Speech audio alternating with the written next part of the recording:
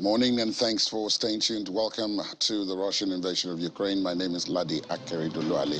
The headlines. Head of Regional Military Administration in Ukraine's region says Russian overnight strikes caused serious destruction at Kryvyi power facility. Ukraine forced to introduce scheduled blackouts nationwide following days of Russian missile attacks. And U.S. State Department says Vladimir Putin's resort to martial law is no surprise.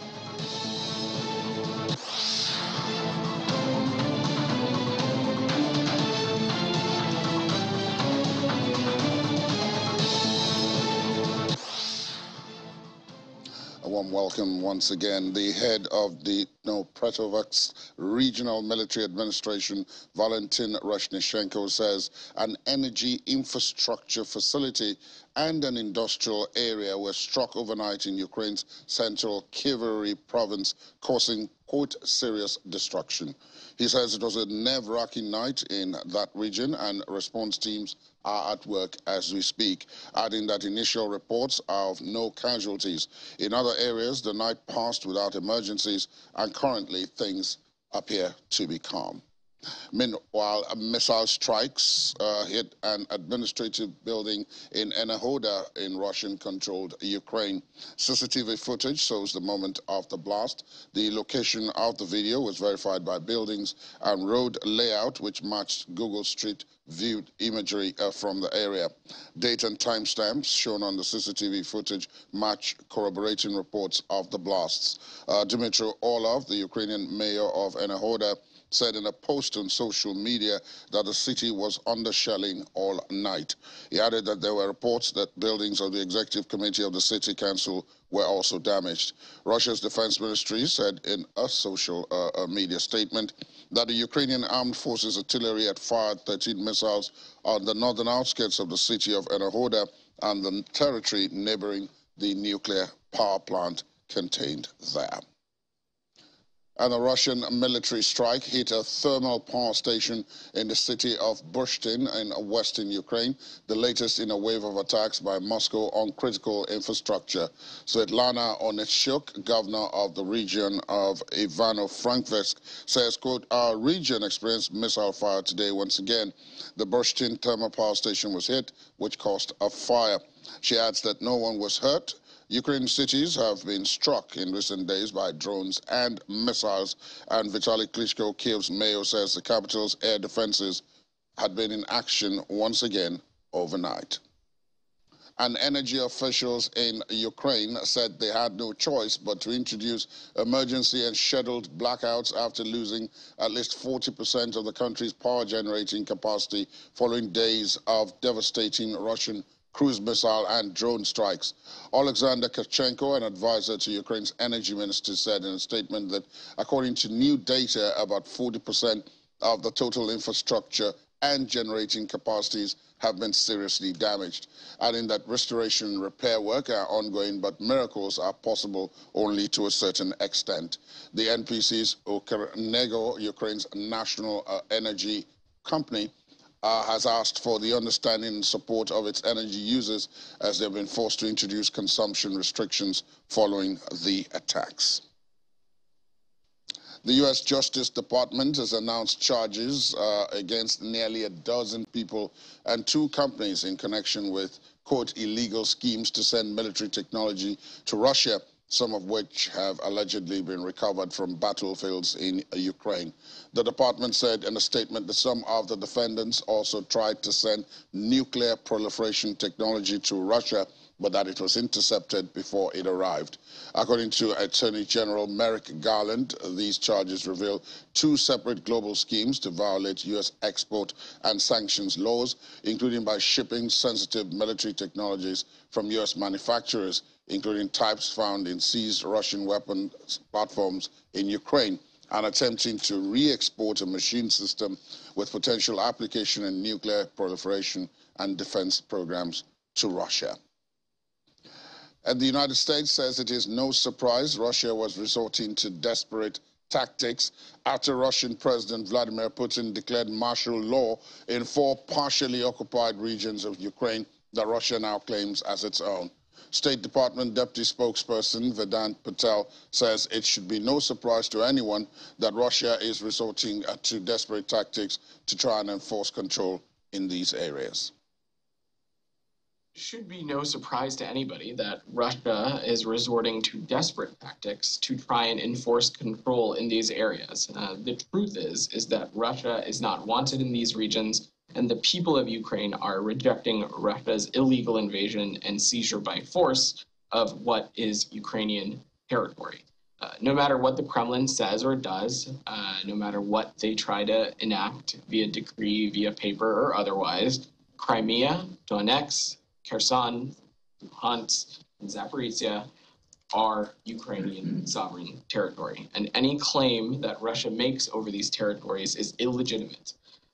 They have no legal claim whatsoever. There is no jurisdiction that they have over those territories. This is Ukraine's land, and Russia has blatantly violated Ukrainian sovereignty and territorial integrity, as well as violating the UN Charter with their illegal act. British Defense Minister Ben Wallace met his U.S. counterpart in Washington to discuss shared security concerns about the situation in Ukraine. Meanwhile, Britain's Chief of the Defense Staff, Tony Radakin, has urged the international community to remain united against what he called Russian President Vladimir Putin's deeply irresponsible nuclear rhetoric. Mr. Radakin says Russian president has few options left, hence his resort to nuclear threats. All right, let's talk now to our guest this morning, our first guest on the program, Professor Denis Soltis, Department of Public Administration and International Developments at the Kimep University in Almaty, Kazakhstan.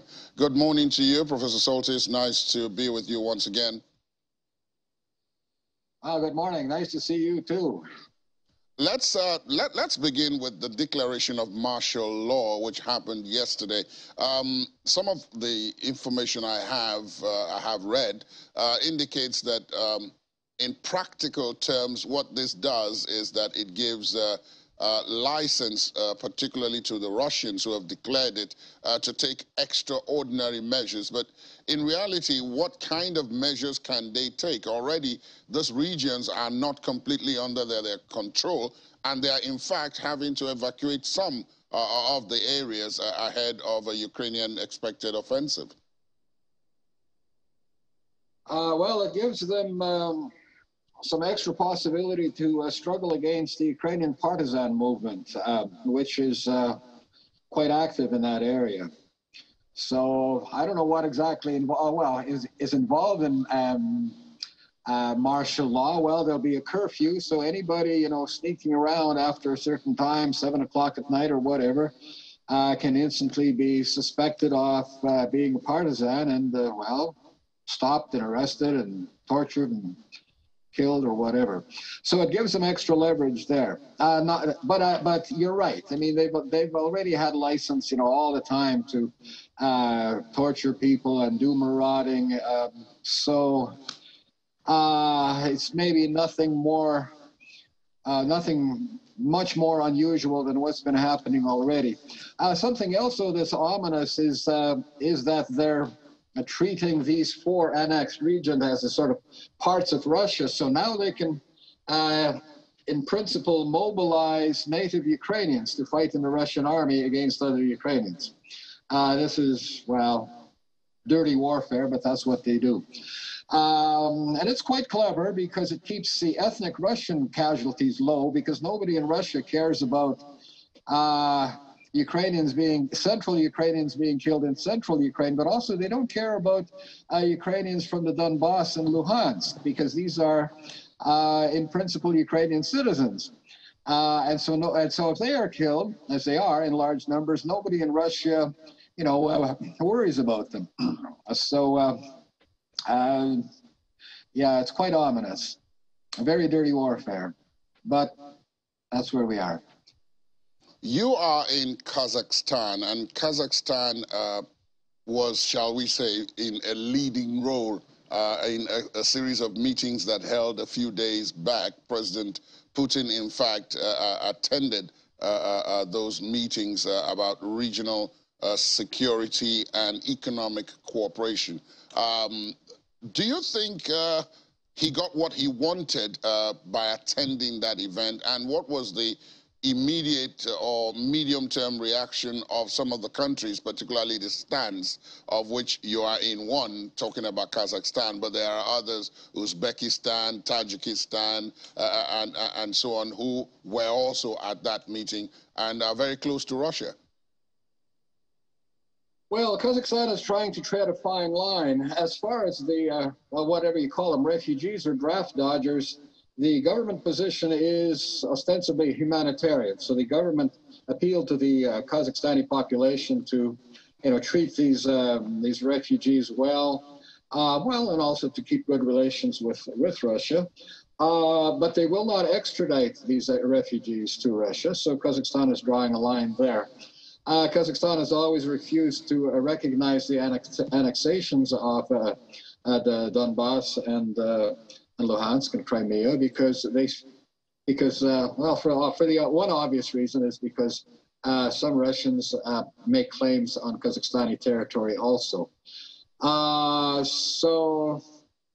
And my understanding was that Putin got sort of he wasn't warmly greeted. In fact, one of the president of Uzbekistan, I think it was, one of them, was kind of critical of him, as saying that, you're treating us like, second-class citizens. You're not respecting us. So I don't think he got very much there. How about his meetings with the Chinese? I ask you because you, of course, have a unique perspective in all of this. Being where you are. The Chinese have also become quite close to many of the countries in that region. But at the same time, Russia and China are very, very good friends and partners, although the role the Chinese are playing in this particular conflict up until now, at least officially, is not very clear. Well, that relationship is kind of ambiguous also. Yet back at the Samarkand conference, which was, about a month ago, unprompted by any kind of Russian utterance, Xi Jinping said that China will guarantee Kazakhstan's territorial integrity. So official Russia had not even made a threat yet against Kazakhstan's territorial integrity, but already the Chinese are guaranteeing Kazakhstan's safety. So China, I think, sees an opportunity, or obligation perhaps, or whatever, to play a higher role here in the Central Asian countries. And the Central Asian countries, well, sensibly have to hedge their bets. And, in Kazakhstan, the Chinese declaration was welcome. I mean, it's always good when a foreign power, especially a major power, at least rhetorically, says it will recognize your territorial integrity. So gradually, in the sphere of foreign relations, Kazakhstan is, well, trying to maintain a neutral stance vis-a-vis Russia. They're in an uncomfortable position, but they're trying to be at least neutral. And certainly they're not in favor of the war in Ukraine, and the Kazakhstani population is all on Ukraine's side. At the bottom of all of this, is the energy, shall we say, paradox. Paradox in the sense that everybody is talking about it, but at the same time, nobody is really pointing to it as a determinant of how this crisis has proceeded and how it may probably be concluded, if it is going to be concluded. Now, many of the countries in the region where you are, in fact, produce oil as well. Some of them are actually oil producers, in some cases, major producers. But then the Russians have used their control of oil supplies, particularly gas supplies, to kind of maneuver through this. So how do you see the dynamic in that situation working? Because even within the European Union, which brings together some of the countries in the West and in the East, this issue of energy is still divisive. They're supposed to meet later on today, if I understand that correctly, over the issue of price caps, because there are many countries in Europe that are still saying, look, we can't go with you on this. You're going to hurt our economies even further than they've already been hurt by the sanctions.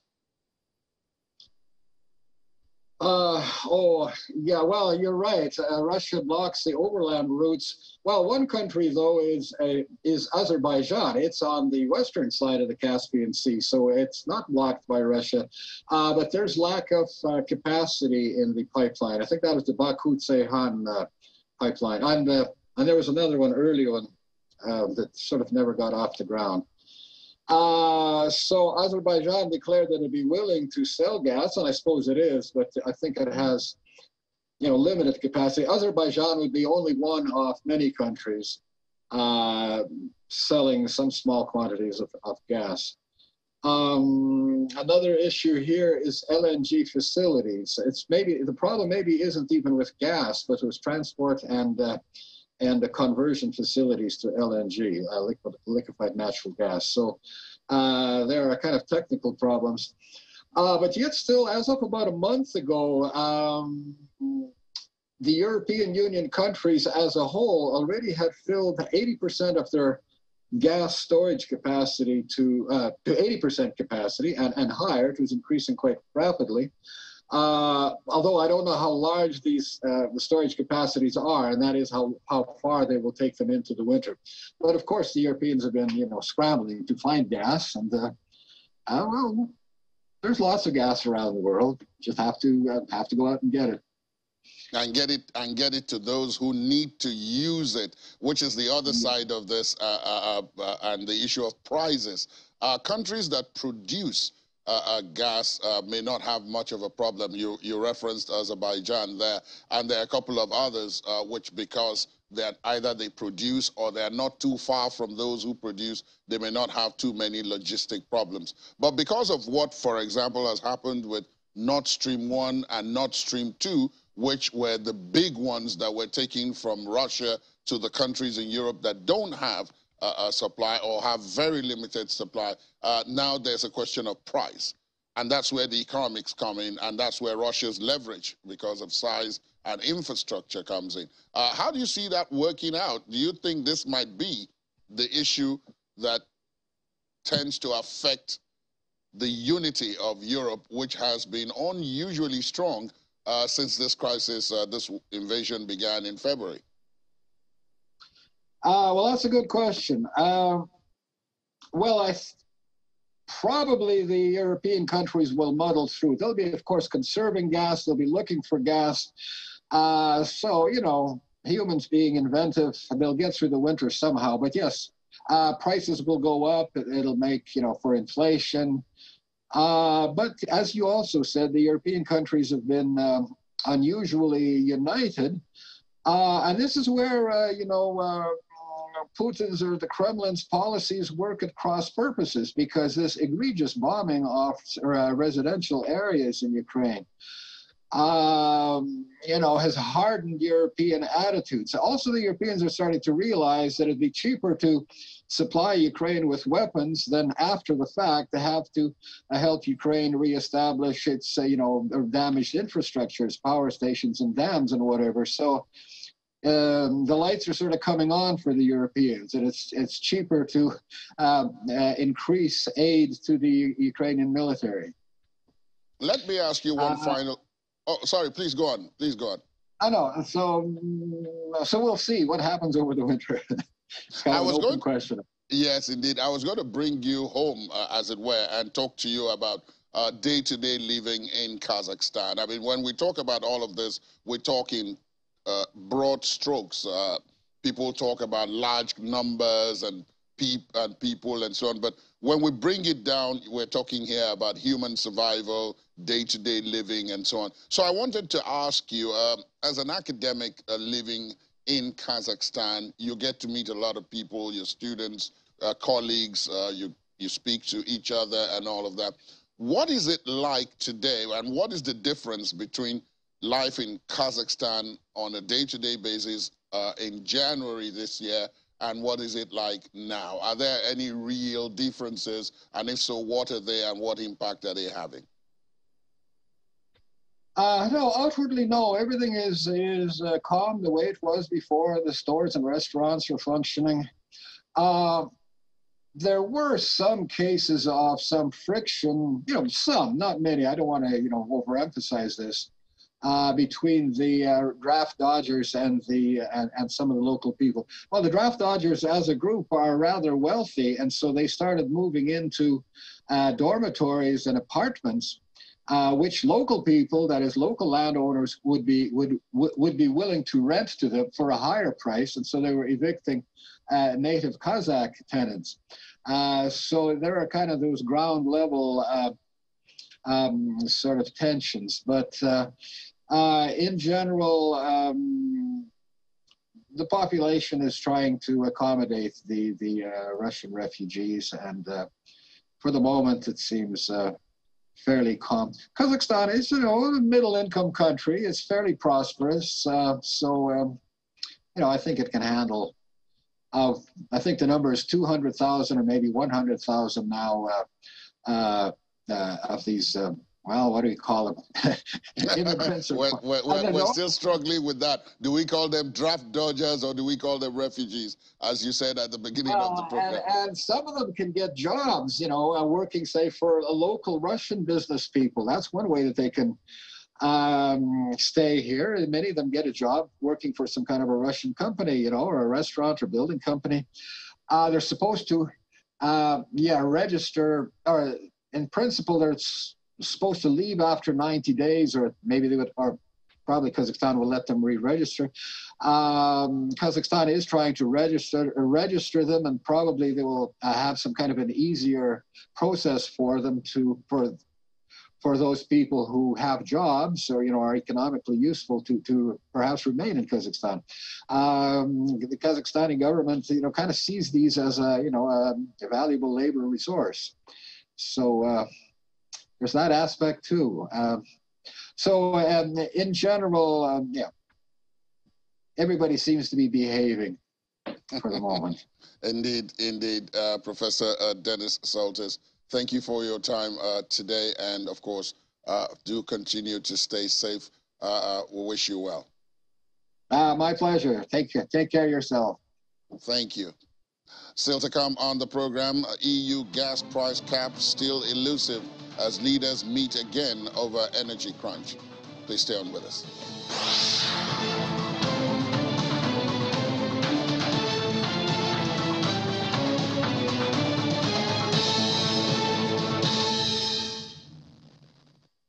Thanks for staying tuned. Welcome back. United States President Joe Biden says that Russian President Vladimir Putin is in, quote, an incredibly difficult position and is resorting to brutalizing Ukrainian citizens. He was speaking to reporters at the White House earlier on.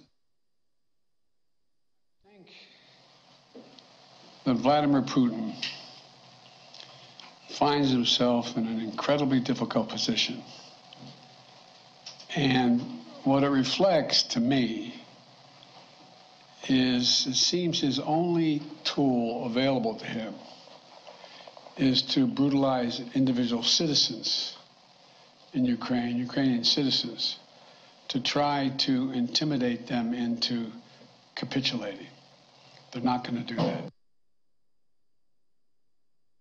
And we can now bring you that story about the meeting between the defense ministers of the United States and Britain, who met in Washington to discuss shared security concerns about the situation in Ukraine.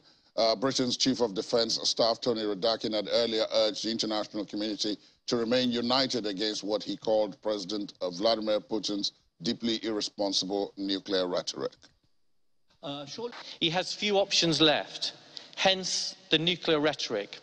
And while this is worrying and deeply irresponsible, it is a sign of weakness, which is precisely why the international community needs to remain strong and united. I don't think you'll be surprised for me to duck giving you a precise likelihood of where Russia is. I would just stress the recklessness of Russia using that language around nuclear, and that this is a desperate and reflects the weakness of Russia. And we should continue to have the confidence that we have both in our own armed forces, in our collective security that we get through NATO, and in the wider security that we get from an international community that has remained steadfast throughout this conflict. Admiral, thank you for that. In another development, Russia's deputy UN envoy says the country will reassess its cooperation with United Nations Secretary General Antonio Guterres and his staff if Mr. Guterres sends experts to Ukraine to inspect downed drones that Western powers say were made in Iran.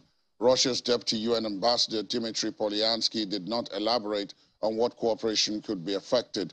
Mr. Polyansky also told reporters he was not optimistic about the renewal of a UN-brokered deal that resumed Ukraine's Black Sea exports of grain and fertilizer. No arms transfers in violation of Resolution 2231 have been ever conducted by Iran, and no drones were supplied by Iran to Russia for the use in the conflict in Ukraine. And I would recommend that you do not underestimate technological capabilities of the Russian drone industry. I can tell you we know what we do and we know how to do it. But I can tell you that first of all, the press secretary of the president said that they are Russian-made. Secondly, when you see the debris on the ground after they hit the targets, you would see inscriptions in Russian on the shell. So I don't think that Russian is very much widely used in Iran. I also heard that if you speak about Iranian drones, so they have the shape of some kind of American drones. They were copied from it. So can we say that Russian drones are resembling American drones or whatever? It's very difficult game of the words. But I would say that we have our drone industry, which produces the things that we need for this campaign. Meanwhile, Supreme Leader of Iran, Ayatollah Ali Khamenei, has lauded the country's, quote, dangerous drones and mocked the collective West for initially dismissing its UAV program as a propaganda stunt. The Supreme Leader made the remarks while speaking to Iranian academics and intellectuals. Ayatollah Khamenei was apparently referring to widespread allegations that Tehran is supplying suicide drones to Russia amidst the conflict with Ukraine. Moscow has been actively using the Geran-2 suicide drones in recent weeks to strike critical infrastructure and military targets in Ukraine. Footage of the drones and wreckage collected by the Ukrainians suggests that they closely resemble the Iranian-made Shahed 136. Kiev and some of its Western backers have directly accused Iran of supplying those drones to Russia. And in his usual night video address, Ukraine's President Volodymyr Zelensky says Russia has destroyed 3 Ukrainian energy facilities over the last 24 hours. According to a regional governor, a Russian missile struck a thermal power station in the city of Bushtin in western Ukraine. Mr. Zelensky, who has said a third of his country's power stations have been hit by Russian strikes, discussed security at power supply plants with senior officials. We have new damages to critical infrastructure. Today, 3 energy facilities were destroyed by the enemy. Of course, we will do everything possible to restore the normal energy capabilities of our country. But it takes time, and this requires our joint efforts tomorrow, even more than before. We are getting ready for all kinds of scenarios in view of the winter season. We proceed from the assumption that Russian terror will be directed at energy facilities until, with the help of our partners, we are able to shoot down 100% of enemy missiles and drones. Now, after Kiev appealed for ways to counter Iranian-made drones being used by Russia, allegedly, Israel has offered to help Ukrainians develop air attack alerts for civilians, signaling a softening of a policy of non-military intervention in the war. Ukraine's ambassador, however, asked for systems that would shoot down the drones instead, while Defense Minister Benny Gantz said Israel was firm on not supplying Kiev with actual weapons. I must emphasize that Israel stands with Ukrainian people and with the West We maintain a policy of supporting Ukraine via humanitarian aids. However, for operational and regional consideration, I don't see us sending offensive military equipment. Maybe we can support them with an early warning systems that will allow them to alert the right population in a more accurate manner. Let's talk now to Captain Bish Johnson, retired U.S. Army captain and national defense and military strategist. He joins us virtually from Abuja. Good morning to you, Captain Johnson. Thank you for your time.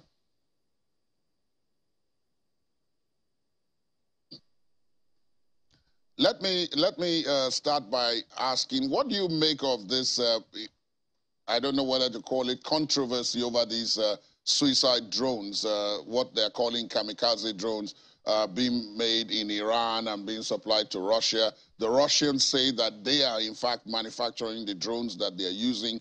But the Iranians, the supreme leader of Iran has praised the effect of these drones, even while not saying that they are the ones who are supplying them to Russia on the other hand. But the point is, these drones are highly effective. As the Ukrainians themselves have admitted, more than 30%, in some cases up to now 40% of their infrastructure for energy has been damaged in just a couple of days of the strikes. Yeah, what you have seen with Ukraine is indicative of the fact that the Russians Ukrainians, they underestimated the resistance that the Ukrainians were going to put up. So what the Russians have resorted in doing is, use of missiles and artilleries, and now with these suicide drones, because their military to be able to carry out offensive or counter-offensive operations within Ukraine. Some areas of it. Those drones were supplied by the Iranians. Even before those drones were being deployed, they had picked up, discussions and even visits to Iran with respect to negotiations on the supply of these drones. Russia, throughout this whole conflict, has been in denying everything. And American intelligence has been consistent from that period. And so if I am to believe, I would believe the Americans based on the fact that their intelligence had been proven to the point we are right now. Let's look at the other side of this. Everybody accepts that the Russians are able to do this because the Ukrainians have virtually no air defenses. They have no way of controlling their skies or defending themselves against these missiles and these drones. So they have asked for equipment and weapons to do just that. But it seems as if the Western countries are very reluctant to give them such weapons to control their airspace. You heard the Israeli defense minister there saying, look, we could, give you early warning systems, but no actual weapons to bring down the drones and the missiles, which is what the Ukrainians want. This is some kind of, I don't know whether to call it politics, or is it a question of nobody wanting to tangle directly with the Russians? Well, there are several factors for that. Every country is your country's interest. The Israelis, for example, want to try to balance, their relationship with the West, and there is no particular region or country that has all the answers. So every challenge, which they all do, go out to several countries and solutions to their problems. Now, this is where I just don't understand. I don't understand why the West is supplying the Ukrainians, particularly air defense systems. these Russian missiles the entire landscape of the Ukrainians, and not just only devastating buildings, killing humans. So that's what I don't understand. Recent events, particularly, I've heard you in your earlier call, lost over 40% of their power.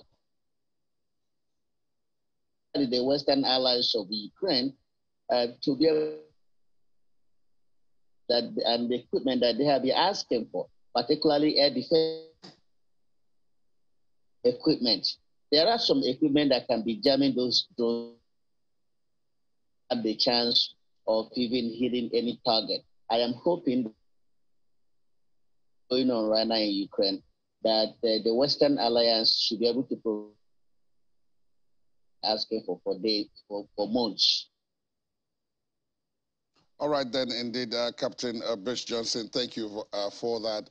We'll, of course, have you back to discuss military strategy in the coming days, because it seems as if both sides are adopting different tactics now in this war, and I'd like to take that up with you, if I may, at a future date.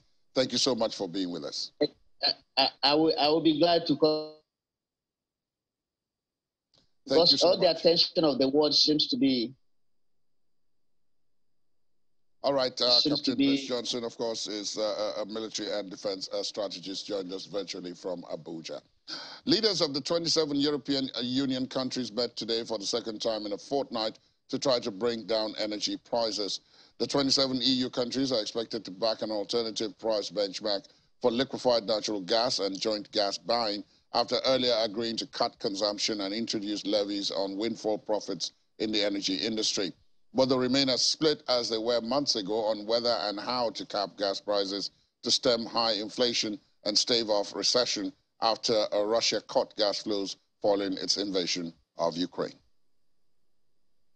I know that Europeans are concerned about inflation, concerned about their energy bills, concerned about the winter. The best response to Putin's gas blackmail is European solidarity and European unity. And in this spirit, the Commission agreed yesterday on a strong legislative framework to address the energy crisis. This is a good package because this is a good basis building on the tools we had in the past in order to take additional steps and to clarify what we want for the future. The European Council tomorrow will be difficult. It will be complex because there are different sensitivities, different opinions. We do not have all the same starting points, but I see two important elements. First question, are we ready to work together in order to implement measures to lower the prices of gas? Meanwhile, German Finance Minister Christian Lindner says Germany and France have agreed not to fuel inflation by strengthening demand, and that governments must not counteract the moves of central banks. According to Economic Minister Robert Habeck, Europe must offer a strong answer to the United States Inflation Reduction Act, which was enticing European companies away, adding that now was not the time for a trade war between the two allies. Also agree on the necessity of reducing our consumption of energy. But there is clearly a need to move faster and to move further. And we will continue to explore together, both France and Germany, additional measures to move faster and to move further on this energy question. Our common understanding is that the Franco-German cooperation is part of the European solidarity, which is so important in these times and which was so successful regarding the sanctions and also the cooperation on all energy measures in the past months. Yes, I just want to precise that the postponement of the CEFA is linked only to difficulties on the agenda of some ministers, but it has nothing to do with any kind of political difficulties. It is only linked to agenda complexities. And we can't go in a trade war in times like this. We are partners, even across the Atlantic. So from the European, from the Franco-German side, this is not only a good development. So we are in good talks with our American partners, but this needs definitely a strong answer, a strong European reply. Coming up after the break, more on the business fallout of all these stories with Ini John Mekwa. Plus, EU lawmakers award Sakharov Human Rights Prize to the Ukrainian people.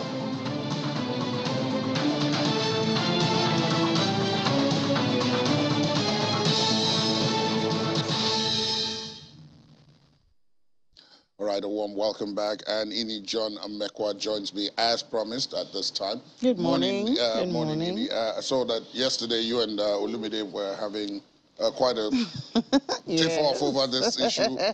So let me take it off from where he stopped today, even though it's not the same subject. Let's start from Belarus, which can make foreign debt payments because of war sanctions. Yeah. This was the position Russia was in a couple of months ago. Yes. So what are they? What's this about? You know, so I think Belarus is one. Well, I would not call them victim because they chose to be alliance to Russia. Right. You know, but they're getting hit in a lot of ways, and it seems a lot of eyes are not there. We know some time ago that Russia did offer some aid to them, you know, tried to open some companies and send some money. In order to give some... Exactly, but they are feeling, imagine Australia increased the tariff on their imports. That if you want to import Belarusians products into Australia by 35%. So who are they selling to? Now it's gotten so bad with all of the sanctions from different countries, secondary sanctions and almost primary sanctions, because they are like an extension of Russia at this time. Really, and they are being treated as such. Yes, they are being treated as that. Mention Russia in sanctions, they say and Belarus. And Belarus. And the president is not backing down. He said he's going to send his guys to join in the fight. You know, so, I mean, and it's a small country. They don't have so much of economic strength like Russia to be able to withstand. So Russia really has to come to their aid, because now they cannot pay their debts. They are owing. World Bank said they had to put it on a non-performing status. Yes, status, because they are not able to pay. And now we're talking about almost $70 million.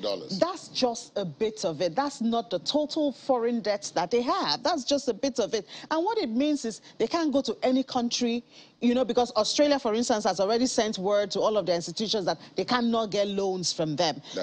Now, if World Bank and IMF has them as non-performing, they can't go to anywhere. That's like a death sentence. Except Russia. Maybe Russia will be their... come to their aid. And in the days to come, of course, we'll have to see how they're doing that.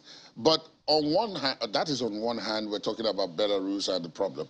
On the other hand, the people who have put Belarus under sanctions are themselves having difficulties now. When I was talking to my first guest, I mentioned the issue of price caps. And even though there have been several meetings over the last couple of months over this matter, there has been no agreement. It's difficult. Price caps are really difficult because, okay, for instance, the West, US and EU, they've been talking about putting a price cap on global oil for Russia, Russian oil, so that they can't sell beyond a certain price. But that's difficult because if countries like China, India, and remember we counted some other countries that have joined that league, Cuba and all of that. But who kept below the radar because they didn't want to be put on the... Yes. You know, so if those countries feel that they are in need and so they are reaching out to tell Russia, we really want to buy your oil, how are you as a third party going to intervene in that? Yeah, and the prices at which they sell it. And the Remember, we also had the discussion where you mentioned that they were giving them discounts, even more discounts. $30 less than the normal price. So if oil is going for $90, those who are buying from China are $60. dollars. You know, so what price cap would you want to put there? But that's one price cap. Now, the other price cap they are trying to do, the EU nations, with their meeting today and tomorrow, right, on their own gas and their own energy. So, you know, UK tried it. Well, I don't know if how it's going to work with the problem that Prime Minister... Yeah, because that might end up being her downfall now. Yeah, because, so they don't want energy prices to go beyond a certain level. I know they said in UK it's supposed to be a maximum of 2005 Which pounds. those there are still complaining about. Yes, but now you know, they've reduced it now. It's supposed to end, I think, by the end of 2024. Right. Now they've reduced it to April next year, which is just a couple of months, you know, to show you that it's not really easy, because what happens is the people who are supplying the energy will not have the fund to go back to the market to bring up the production if you put on price cap, except as a government you are ready to pay. Now, if you want to pay as a government, where are you getting the money from? Because at this time there's inflation, at this time production cost is high, at this time taxes are high, dollar is surging, you know, so as a country, your income has reduced, your purchasing power has reduced, also dropped, right. You know, and a lot of countries are servicing debts. So if the dollar is surging, that means your debt servicing is going up. Of course, it's also going up. So even Nigeria is affected by that. Okay. Okay, that's for business. Sorry, that's for business money. Let me not go there at this point. Okay. So, you know, if governments or countries do not have that much money, then they cannot confidently say, oh, we're going to subsidize the energy costs so that individuals can have a price cap. So it's really difficult for them. So we see some countries in the EU are eager to have that price cap on their gas, you know, because gas, according to them, the price went as much as 343 euros for 1 hour megawatts of supply in August. That's like the highest they've had, you know. So they are finding it difficult to have that cap, because who's going to pay for it? The government is not so buoyant at this time. Revenues are not coming in. Liquidity is squeezed, you know, so it's not so easy to come, especially for a country like Germany. I think that's the biggest economy there. They are the ones who most hit. on that point. Of course, we'll keep an eye on that meeting. As Ini said, it's today and tomorrow. Of course, we'll report back on the outcome. But as Ini said, there are some other things that are being kept for business morning. So watch out for that right after this program. But for now, thank you. Thank you so much for having me. Let's take a look at some of the sport. International Olympic Committee President Thomas Bach has rushed to the defense of Russian and Belarusian delegates when their presence at the Association of National Olympic Committees General Assembly in Seoul was criticized. The IOC recommended banning Russian teams and athletes from sports when the military operation in Ukraine broke out in late February.